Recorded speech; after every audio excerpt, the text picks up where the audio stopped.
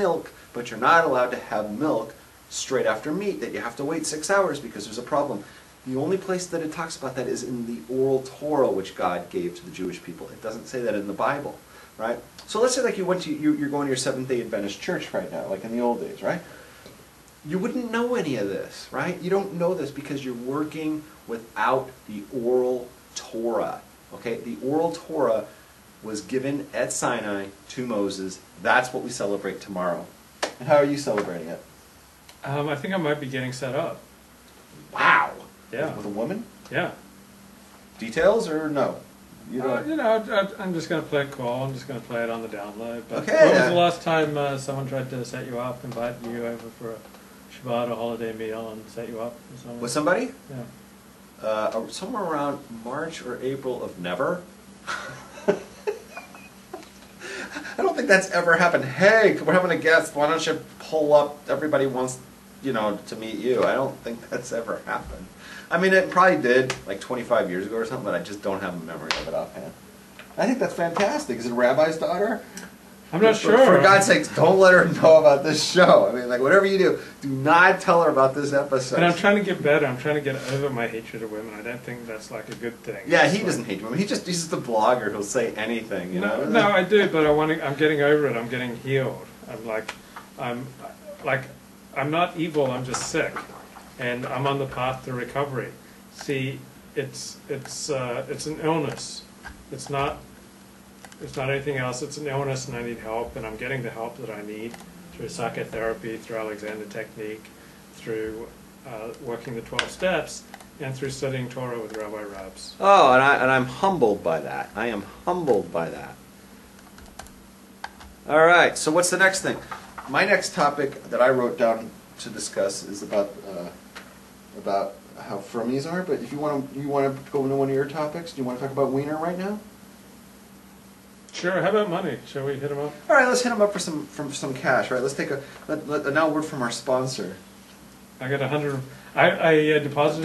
Don't say how much D-Medic gave you. Okay. The Fed doesn't want that publicized.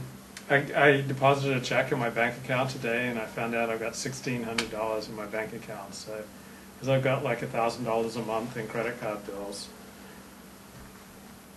Yeah, we'll see how. I mean, I don't want to get back. You got two checks there. I got two checks, so I got $146. Okay, now you just.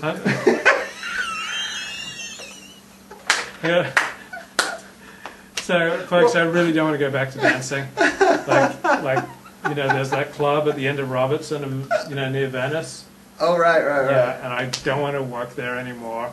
I just find it so degrading. Okay, good. D-Medic laughed at that, so we're okay. It's just like, I'm really tired of doing this for bachelorette parties. And I'm tired of jumping out of cakes. I'm tired of being exploited. I'm tired of playing firemen and police officers and and the whole shebang from the village people. Yeah, those sorority parties are really humiliating. I am so tired. I do not want to go back to dancing. I thought I'm going to place my trust in Hashem. I'm just going to study Torah all day and teach Torah, and Hashem will provide. So. And he came through tonight. Look at that. Came through. Look at this. You want to do your Torah talks with perhaps you figure, okay, this is a waste of my time. I should be out and making a living. You should be dancing. You should be, sorority. You come over to my house. The guy does nothing except tell stupid, dumb stories, right? Does he Divrei Torah. No, yeah, whatever, right? Let's be honest here. What does the guy add to this show? He just sits there, tells us about his. I hate women. He hates women, and he tells us about his sexual encounters for the last 5 years, right? And for that, I hand the guy 2 checks. Thank you. And the guy's like, okay, and then we go back to fighting for the rest of the month. But the thing is, he's got to keep coming back if he wants those checks, right? So, by the way, one of the people who gave you one of those checks, it's not D-Medic, it's the other one that I had you. Mm-hmm. The person said, just be yourself. They're paying you to be yourself. I said, I don't ever want to tell him that.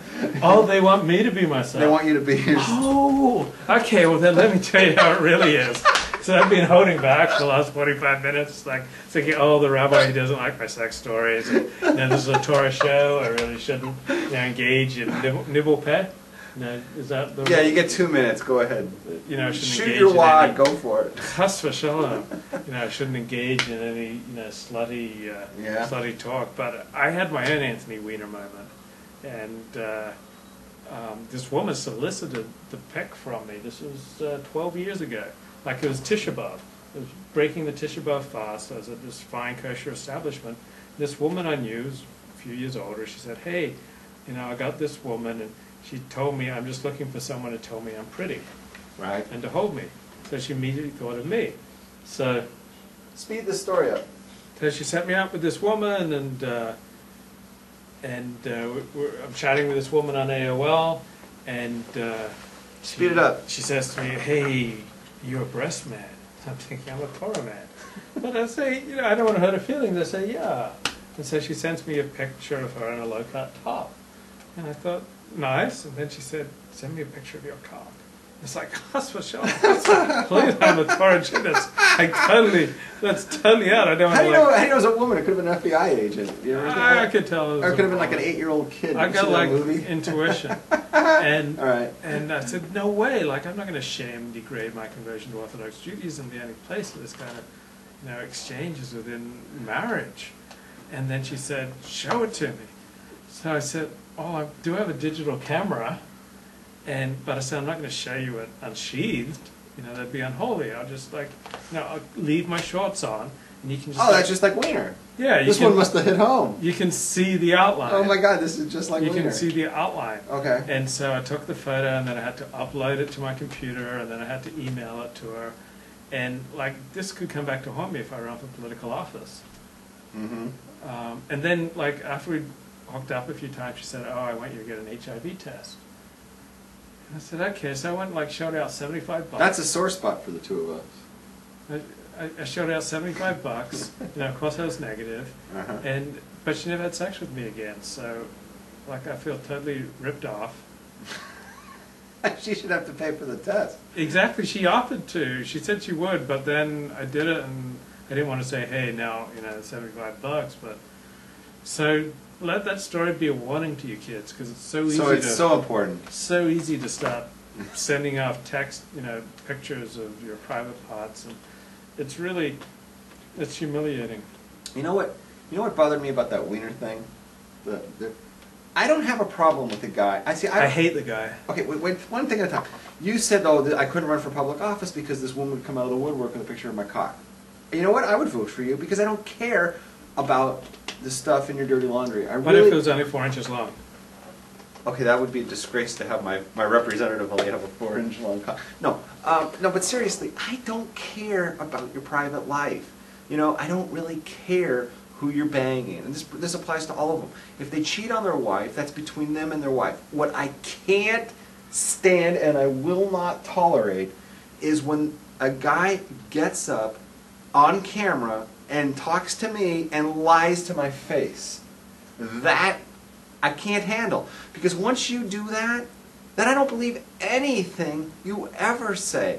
Whether it's on the congressional floor, it's in a press conference, whatever, I tune it out. Every time Obama speaks, I try to tune him out. Clinton speaks, I tune him out. Because these are pathological liars. And once you get caught lying, and once it's been like shown out there, why should I believe any time you lie? Listen to him. I always, anybody who listens to somebody and they say, oh, Jerry Brown got caught lying about lying. Remember when he was running? Oh, well, anyways. But that's my problem. So my problem with Wiener is, you know, he cheats on his wife. He tweets okay, it's all improper. That's for somebody else to sort out. It's not my business. I don't care. What I cared about was when he lied day after day. He had an 11-hour press conference at one point, and he told us all how we're all liars and we're all, you know, Breitbart is, you know, some terrible guy, and it just went on, and he maligned everybody, just so Clinton-esque. Blame everybody else, trash everybody else's good name, but you don't have the balls to just come out and admit it from day one, because you know what? America's going to forgive you no matter what. They forgave Tiger, what's his name? Tiger Woods. They forgave the guy with the dogs. What's that guy's name? Michael Vick. Michael Vick, no, the other dogs. Michael Vick, right? They'll forgive you for anything in this country. It doesn't matter.